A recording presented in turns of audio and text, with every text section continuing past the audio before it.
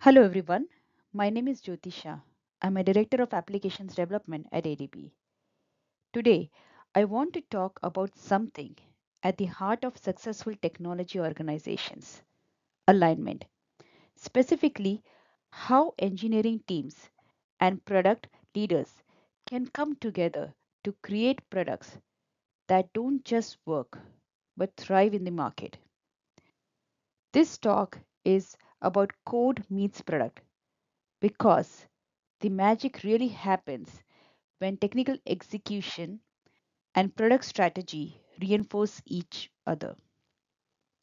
Too often, code is treated as an isolated technical artifact and business strategy as a separate track.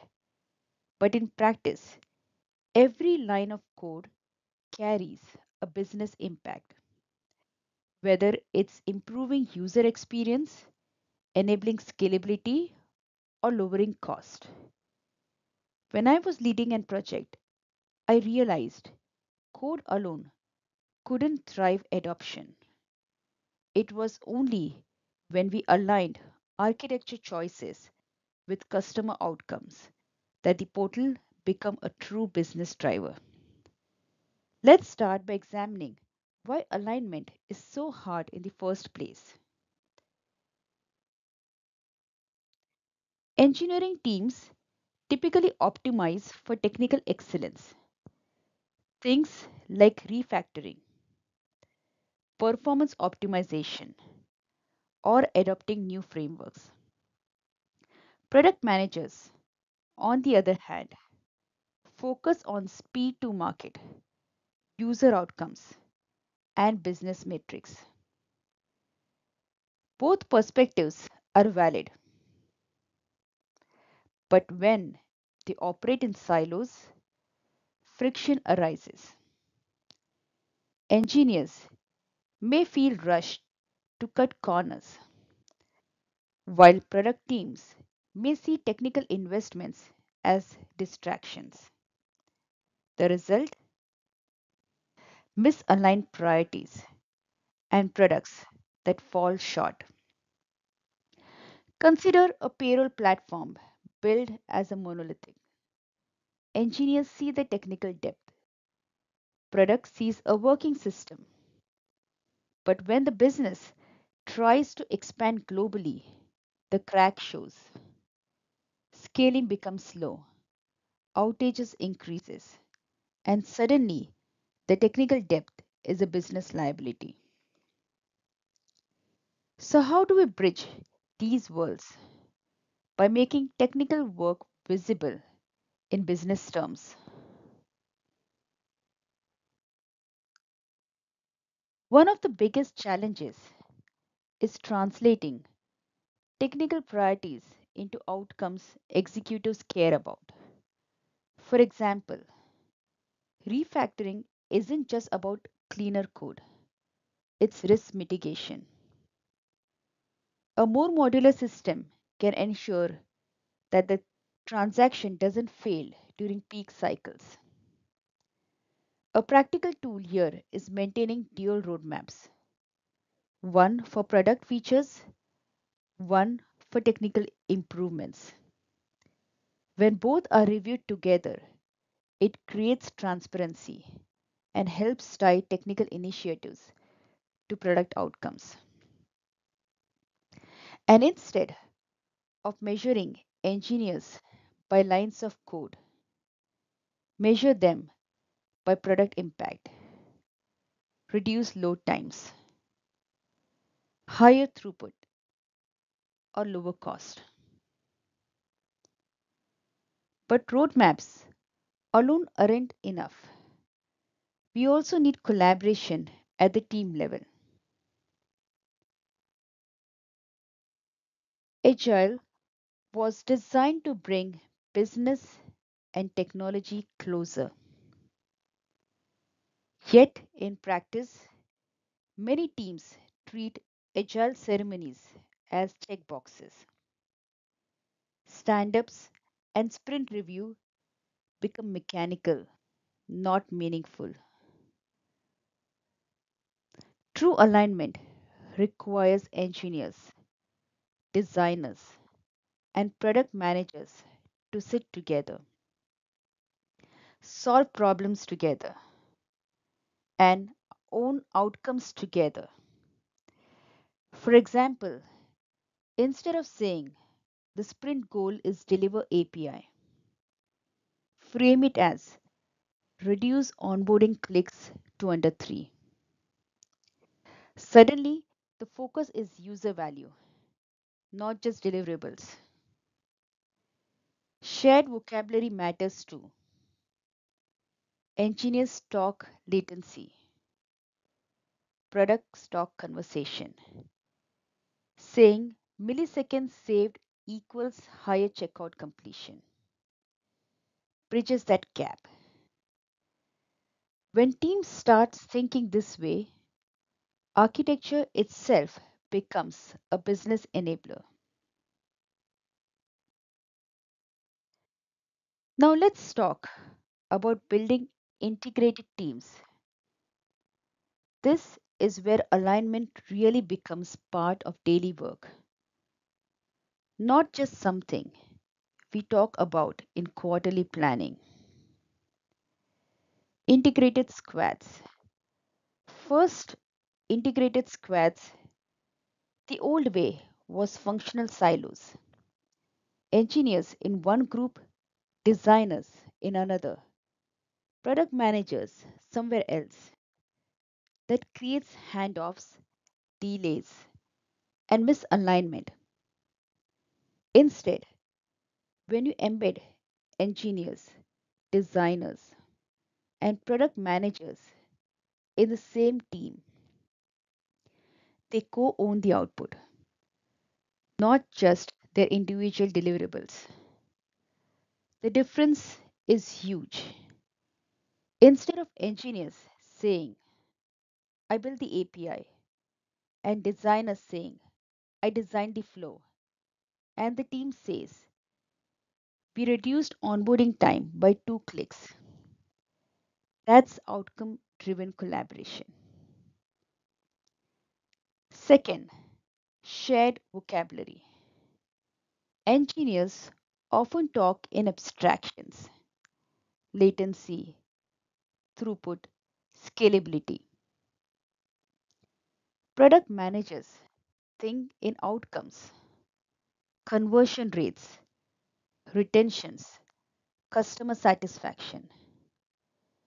These worlds sound different, but they are connected. A powerful phrase I like is milliseconds saved per transactions equals higher checkout completion. That's the bridge between the abstraction and outcome. When both sides use language tied to impact, alignment happens naturally. Finally, continuous feedback. Agile ceremonies should showcase metrics, not just features.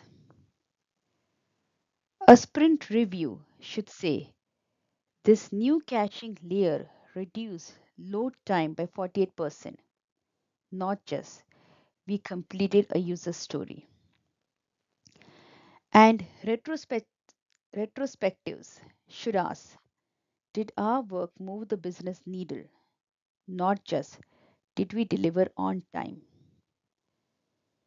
That feedback loop ensures every iteration tightens alignment between code and product.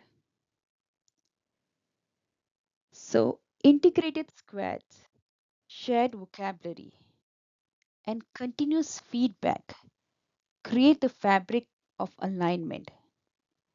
They turn collaboration into co ownership and ensure that every sprint delivers business value, not just code.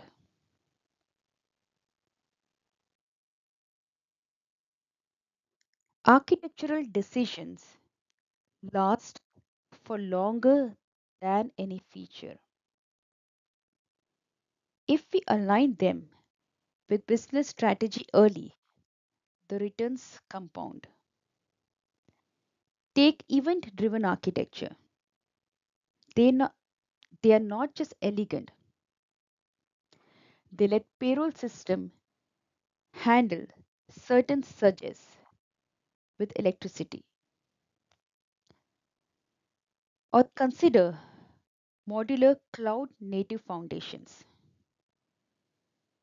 They make expanding into new regions faster and cheaper. Even experimentation benefits with microservices and feature flags. We can test new ideas without risking system stability. That balance between innovation and reliability is the sweet spot of alignment. Let's ground this in real world success stories. In one case, align, aligning containerization with a company's global expansion strategy allowed engineering to deploy in new regions quickly, cutting months of time to market. In another, predictive scaling was reframed as a zero downtime guarantee. That repositioning secured executive sponsorship and highlighted engineering as a business driver, not just a cost center. These examples show a key pattern. When engineers understand business impact and product leaders understand technical levers, aligning becomes synergy, not compromise. So, what practical recommendations can we take away? Here are five practices to institutionalize alignment. Dual roadmaps, reviewed together in quarterly planning. Second, outcome driven OKRs. Tie engineering goals to product matrix. Architecture investment.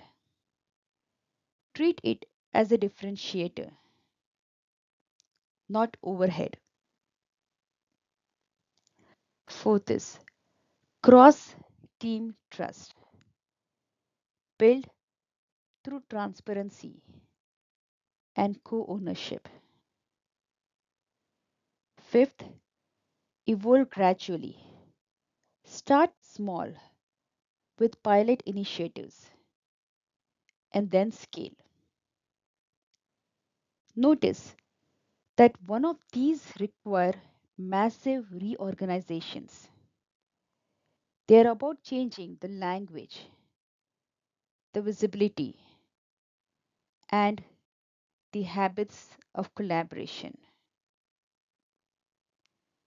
Let's look at the impact alignment has across roles.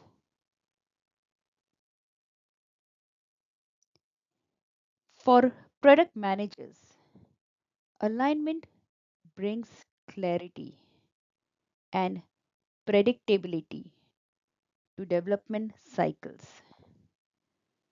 No more surprises from hidden technical depth. For engineers, alignment elevates their work from a service function to a strategic driver.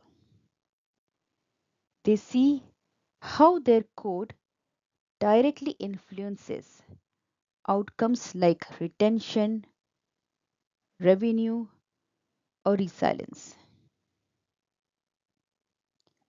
For the business, alignment means scalable, resilient products that win in the market. It reduces firefighting and builds competitive advantage. And that brings us full circle to the core message. The best products are born when engineering priorities, architectural decisions, and business goals reinforce one another. Every line of code contributes to product success. Every architectural choices shapes business outcomes. Every act of alignment creates competitive advantage. As leaders, our job is to engineer that alignment, not leave it to chance. Because when code meets product, innovation doesn't just happen, it thrives. Thank you so much.